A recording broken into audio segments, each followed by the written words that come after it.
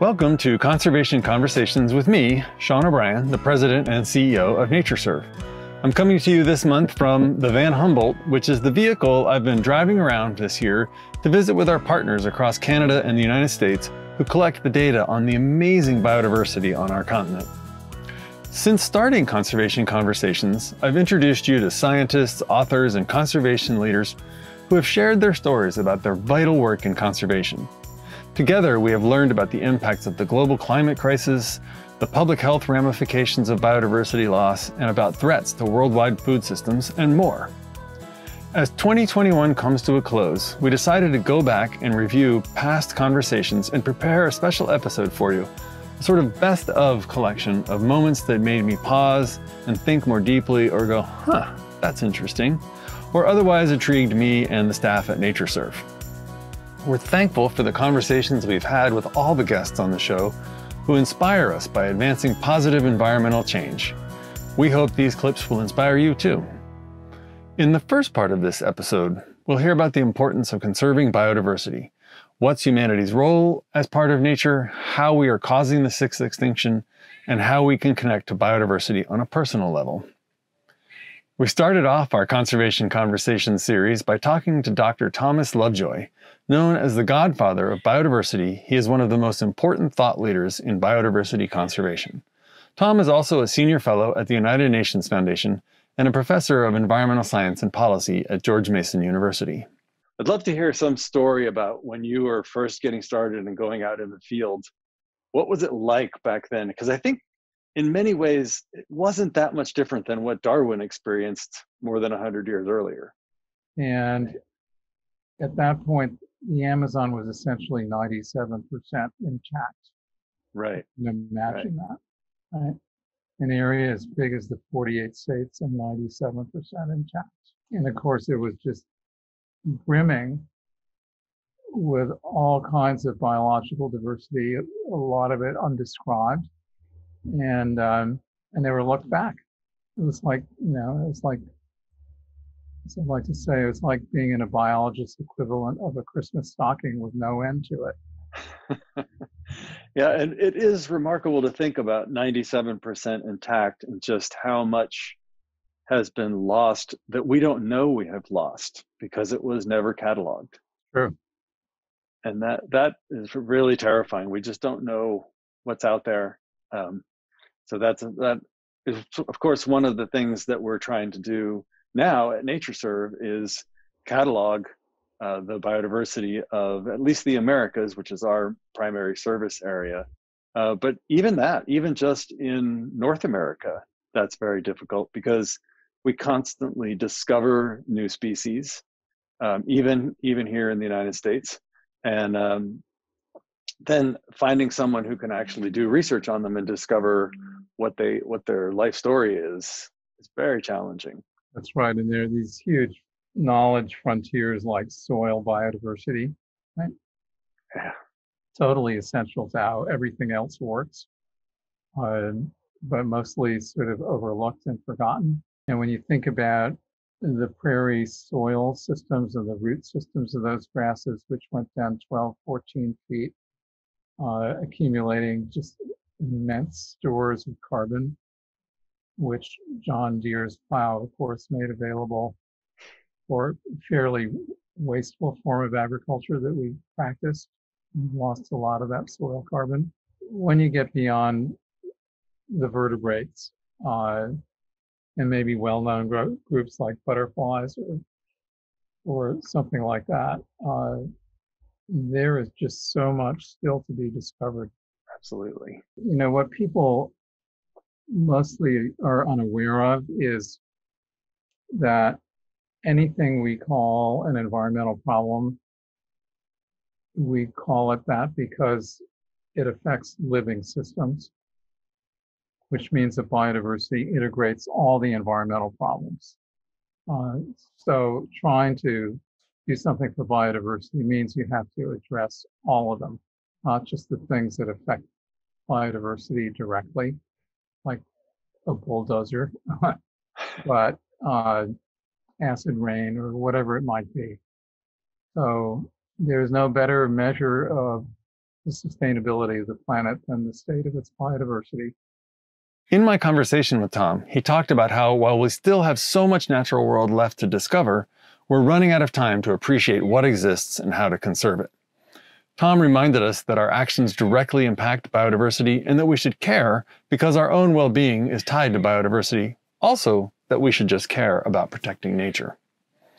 That we're inseparably linked to the natural world should be clear by now, and yet we still need the science, data, and analyses, NatureServe's strong suit, to show this.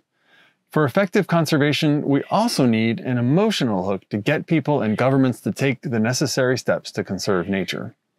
Andrea Wolf, the award-winning biographer of Alexander von Humboldt, beautifully put this idea into words in the following clip. I think I was taught wrongly, and I was always given this idea like you either like the arts or you like the sciences. And I think in the environmental, it's I would actually say it's one of the very few areas where people do talk about their emotional response to nature. Yeah, I think that's right. And I think it's important because in the end of the day, we're only going to protect what we love. So we need to make people fall in love with nature. There's no way around it. If we want them to protect nature, you have to talk about the wonder of nature. It's just like been forbidden in a way. If you do scientific work and, it's not emotional, it's not passionate, but my guess is that most scientists went into this work because they have a love for nature. They have, there's this kind of deep sense of curiosity how the world works. And if you think about it, it's a very recent distinction, this distinction between the arts and the sciences. Think of someone like Leonardo da Vinci, for example. And of course, Alexander von Humboldt was an amazing artist. Part of the reason that we're talking today is that NatureServe is starting a new adventure. We're getting ready to head out into the wilds of the United States and Canada to visit with natural heritage programs to try and help people make the connection to nature right here in the backyard in the United States. And we're referring to this as the Van Humboldt Tour. Well, I think it's great. And I think, Humboldt is in different aspects very relevant to what you're trying to do, but also he was a great science communicator. He, of course, doesn't invent nature, but he invents the way we understand nature. He's really the one who says, this is all one big living organism. Everything is connected, from the tiniest insect to the tallest tree. This recurring theme that we're all connected, that humans are dependent on biodiversity and biodiversity is affected by humans, is more important now than ever. In this next segment, Michelle Nijhuis shares what's at stake if we don't start taking action to prevent the mass extinction event currently underway. This geologic scale event is happening in our lifetimes. Michelle is the author of the wonderful book, Beloved Beasts, Fighting for Life in the Age of Extinction, a topic which is important to us here at NatureServe and to everyone. The subtitle of the book talks about extinction. And as you get towards the conclusion of the book, you're talking about the sixth extinction. And I talk about the sixth extinction a lot, but do you have a succinct way of describing the sixth extinction for the listeners? It's the idea that we have had 5 mass extinctions on the planet already, including the one that killed the dinosaurs. And many scientists believe, especially given the dramatic declines in numbers or abundance of certain species, we are on the brink, or we are entering a 6th extinction. The difference with this one being that it is primarily caused by human activities. Yeah. And I have a hard time sometimes talking with people about the fact, well, it could very well be already happening, and yet we can still save many species that we care about. Yeah. So, another thing that you've written about a bit is climate change. And of course, this all is part and parcel, the climate change and the effect on the 6th extinction and on species and ecosystems. I mean, I had a lot of motivations for writing this book, but one of my motivations was a sense that there's an enormous interest, as well there should be, among younger generations in climate activism. but conservation it doesn't get as much attention from youth activists as climate change. And I hoped to show that conservation is still incredibly important and so intertwined with climate. We've heard from several guests who've described why it's important to understand and connect with biodiversity, and we've also heard the sense of urgency in their voices. In addition to why, one of the most challenging questions in conservation is how can we best achieve our conservation goals? In the next part of today's episode, we're revisiting a conversation with Dr. Dawn Wright, who is the chief scientist at Esri. Esri is the company that creates geographic information system software that allows us to map and better understand our natural world. Dawn underlined the importance of maps and data when working to save species and ecosystems. You also mentioned when you were talking about these data layers, one of the things that's particularly interesting about them is that they're being made available as open data for other people to use, the predictor layers on habitat. And I'm a little interested in Esri's position on open data and the idea that data wants to be free, and how you're thinking about that in terms of, like, yes, data wants to be free and we make things available and people discover all sorts of interesting things, but people also have to pay for the acquisition, to create the data and to make the data available, and sort of thinking about that balance is something that we are working with a lot at NatureServe.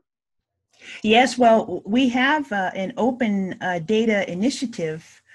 In fact, it's wonderful because the map of biodiversity importance is now built into our ArcGIS Hub product, which actually Hub originated from our ArcGIS for open data, coming from our open data initiative with the idea of, especially for data sets that have been collected with taxpayer dollars, for federal agencies and also state and local government agencies to a lesser extent, that is already the people's data. And that data should be freely available. It should not only be freely available, but it should be in formats that are easy for people to access and to understand. We want the data to come alive in a map form so that people can actually see the context. And so that's why the Map of Biodiversity Importance Hub, we think, is so very helpful there. It's also, those data layers are tied into our Living Atlas of the World. This is essentially a global GIS that's being created before our eyes. The data that we collect at NatureServe and through the NatureServe network is widely recognized as the gold standard for understanding where imperiled species are. We work with conservation partners such as Esri and the International Union for the Conservation of Nature to organize and curate large databases that allow us to track the conservation status of plants, animals, and ecosystems. Our friend and former colleague at NatureServe, Dr. Tom Brooks, now chief scientist of the IUCN's Science and Knowledge Unit, talked with us about how the IUCN works with NatureServe to protect biodiversity. To date, the Red List has assessed extinction risk for more than 130,000 species around the world. And in total, about a quarter of those 130,000 or so species have been assessed as threatened with a high risk of extinction in the medium term future. NatureServe's role has been, is, and continues to be an absolutely fundamental one in red listing over the decades. The G ranking system implemented across the NatureServe network is in effect the manifestation of extinction risk assessment within the North American context, and is very much designed to be interoperable, to interlock with the IUCN Red List. That's not just been fundamental for North America, but I'd actually say also, in fact, across the entire of the Western Hemisphere. NatureServe has played absolutely central roles in advancing red listing Americas wide. For example, for amphibians with the global amphibian assessment, and then on assessment of reptile extinction risk. the resulting knowledge is fundamental for guiding decisions. It doesn't determine decisions. It doesn't mean if a species is threatened, then a given action has to happen, but rather it's to support informing and guiding decisions towards sustainability. Obviously, that's very much the case in conservation programs themselves, in implementation of conservation actions, but also increasingly important in guiding decisions across society as a whole. So guiding decisions in the private sector, guiding decisions by financial institutions, lending institutions, and so on. Guiding decision-making by regional governments, local communities, indigenous peoples, such that decisions can be made, actions carried out in ways that help to reduce the risk of species extinction. We've now heard a few examples about how biodiversity data are used to make real positive changes in conservation. Some listeners may be wondering how they can make a difference in this field if they're not contributing to data collection or science directly. In my conversation with Congressman Don Beyer, we were reminded about the power that we as individuals have to promote biodiversity conservation. And Sean, we're so lucky in America and in the world to have NatureServe that keeps these biodiversity databases, so meticulously and so well researched with so many different detection resources. You give us the information we need to make sure that we're acting in the right ways, in the right places, and moving in the right direction. We are affecting people in sort of fascinating ways. There's a little country club in Alexandria where we play golf, and in a recent newsletter that the golf course groundskeeper talked about creating corridors for the foxes and the coyotes, and that's great, and habitat for the different birds that they want there. And so you don't have to be running NatureServe. Yeah, you can be at a very different level and still be invested in trying to make a difference. I've often believed that the most important part of trying to be a leader on any given issue is raising your hand. And so I try to raise my hand for endangered species. The power we all have in raising our hands, using our voices, casting our votes, and standing up for biodiversity is a fundamental right that we should all feel excited and responsible to exercise. However, not everyone has the same opportunity to exercise that right. In the next clip, I spoke with scientist and conservation advocate Dr. Peter Shoria of the Wildlife Conservation Society of Canada about diversity, equity, and inclusion in the field of conservation. But you have other things that you're involved in the science world. You work in community or citizen science, and you're also really interested in the important issue of diversity and equity and in this field. We don't see a lot of people of color in the conservation field in the United States and Canada anyway. And so I'm curious, what's your experience with that, and what do you think we can do? How can we increase diversity in this field? Yeah, that was, I think, the most striking thing that I remember from the first conference I went to, which was, I think, actually a NatureServe, the Biodiversity Without Boundaries conference. Oh, awesome. In Ottawa, Canada. But I remember going to it, and it's about biodiversity. It's about, valuing life and differences. And it was the most, like every conference I've been to be fair, such a homogeneous crowd. It's full of, older white males mostly. I think there was a great representation of women there, but in general, these, the field is very non-diverse. And that's something that really stuck with me. I love it. I love the people here that I work with and that I get to collaborate with across the country in the field. But it was always really striking for me as I moved through my education from high school to undergrad to graduate school, seeing less and less people of color, less and less Black people in the courses and in my surroundings around me. And this is something that, as we're realizing now, systems are forcing people of color and Black people out of these fields. So I think increasing that inclusion and equity of these systems is just really critical because we need these perspectives to make better solutions My conversation with Peter only skimmed the surface of a few of the systemic challenges we face when working together across the diversity of all people to protect the diversity of nature. Protecting nature can be challenging on a personal level. We all do things like recycling, but there are cool opportunities to protect species in our own yards that we hadn't necessarily thought of before. I spoke to author and professor of biology at the University of Sussex, Dr. Dave Goulson, who uses insects as an example of biodiversity in peril and what individuals can do to help. People don't really appreciate how important they are. They make up the bulk of life on Earth in terms of numbers of species. We've named about 1.5 million species of animal and plants, and 1.1 million of those are insects. So they are biodiversity. But then they perform all sorts of other kind of really vital ecosystem roles, ecosystem services, they're often called. So the most famous of which is they pollinate both wildflowers and 75% of the crops we grow in the world. They're food for a whole raft of birds, bats, and all sorts of other creatures.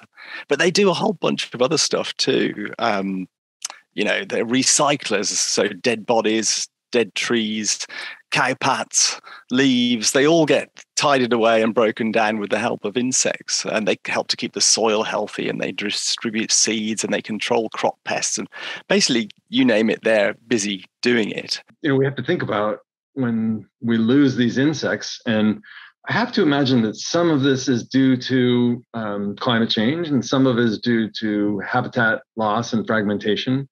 And some of it may be due to the use of insecticides and things like that.